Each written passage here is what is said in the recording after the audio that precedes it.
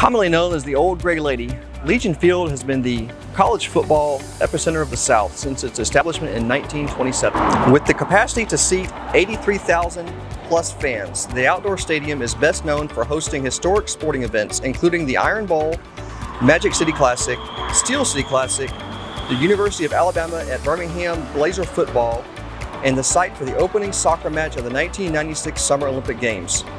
Legion Field will host flag football presented by the NFL competition in the World Games 2022.